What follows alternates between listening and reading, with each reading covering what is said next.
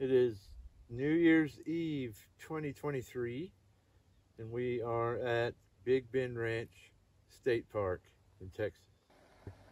We made it just before dark to Rincon 1 campsite on the other side of the park. That was day one.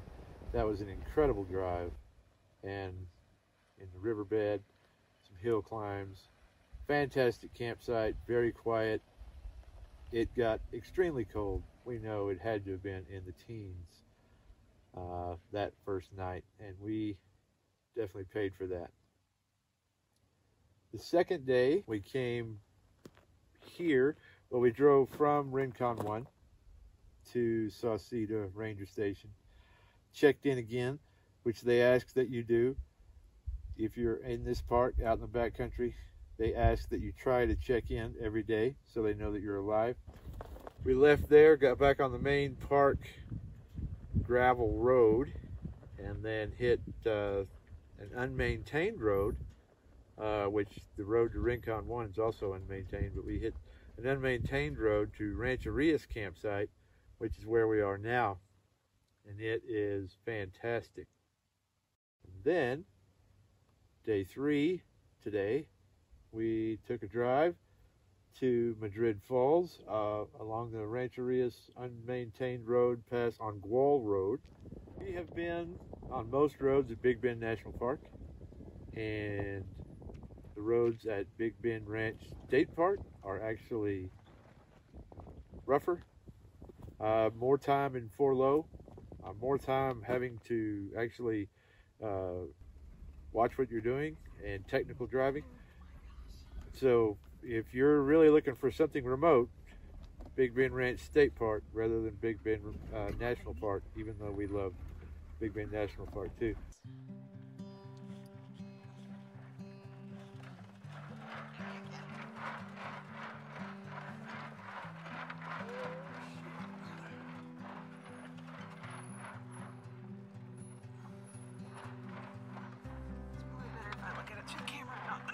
Because this is scary.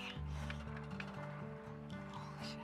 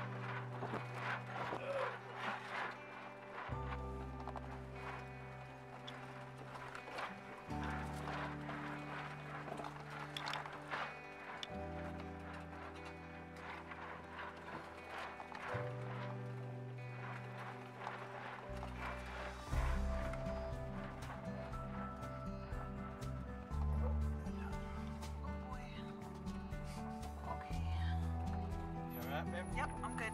I'm good. Huh? All is well, just do your thing.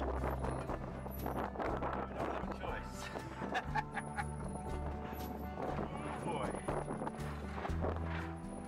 Boy. There's some really big rocks. Do you want me to move those rocks?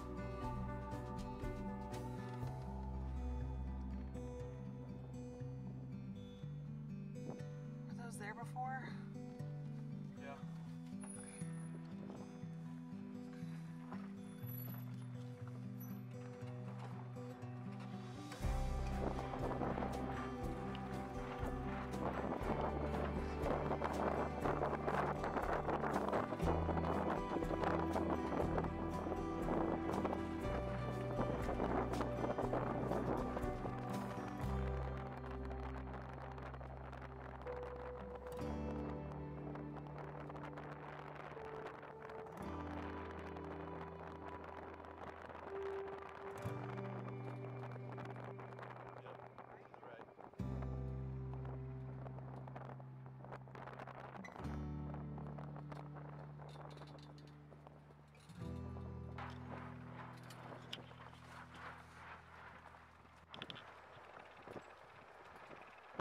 Brenda's getting a driving lesson.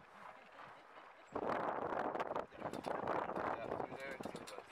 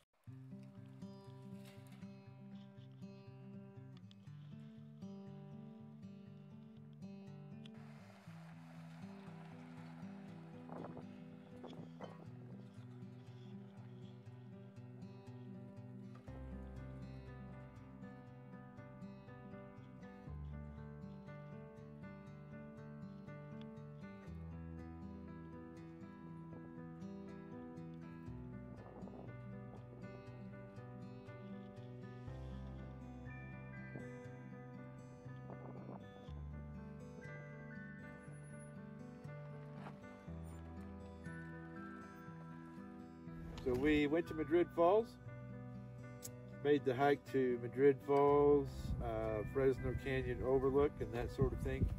That was fantastic, beautiful, but it was fabulous. And then we left Madrid Falls, drove back here, and Brenda got some driving lessons today. She drove half the way. She drove all the way on the unmaintained road to Rancherias, all the way back to camp, and she did fabulous. We had a lot of fun. It's been a great day. It's New Year's Eve. We have a lot of firewood. We're going to cook some hot dogs and enjoy the night here. And then tomorrow we take Rancherias back out to Main Park Road, 25 miles out on that road back to the river, the Rio Grande, and then from there to Presidio and back home.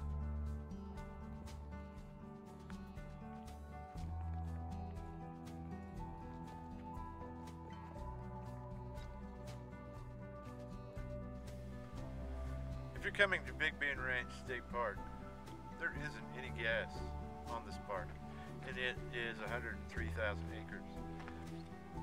So you have to make a gas plan, because the only place to get gas is either at Lajitas or Presidio. So that is going to determine the length of your stay and the amount of exploration on the four-wheel drive roads that you can do. I filled up at Lajitas before we drove the River Road, which is I think FM 170, I'm probably wrong, 170 or 117, it's one of those two.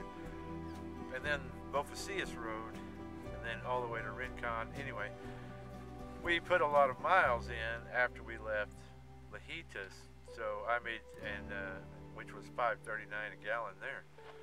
So I made sure that I brought an extra 5 gallons, filled that up there, and then as soon as I used that up, I put that back in the tank. We've done well on gas, but if you plan to spend more than a couple of days here exploring these four-wheel drive roads, you're going to need at least 5 to 10 gallons of gas. If we were going to stay one more day, I would have brought another 5 gallons of gas.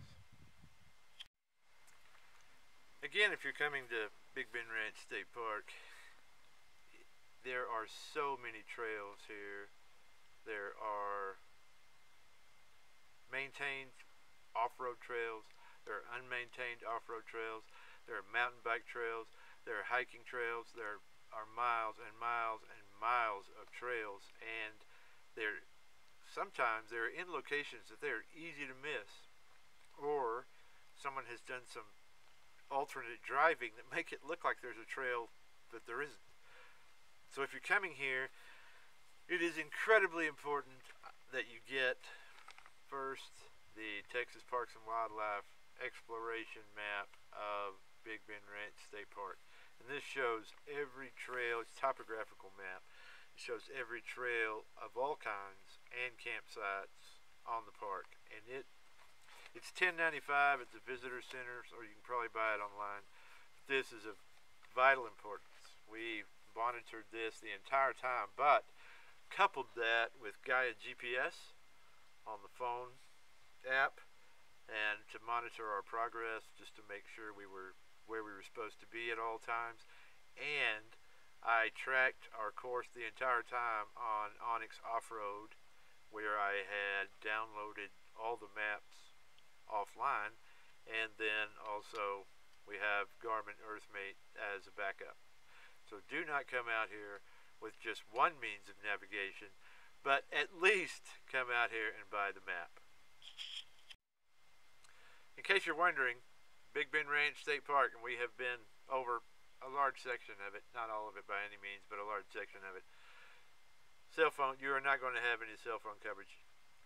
AT&T coverage was in a couple of tiny spots that really are insignificant, but other than that, your cell phone isn't going to work, so do not rely on that. There may be a couple of spots here and there, like I say, but for the most part, do not rely on your cell phone working.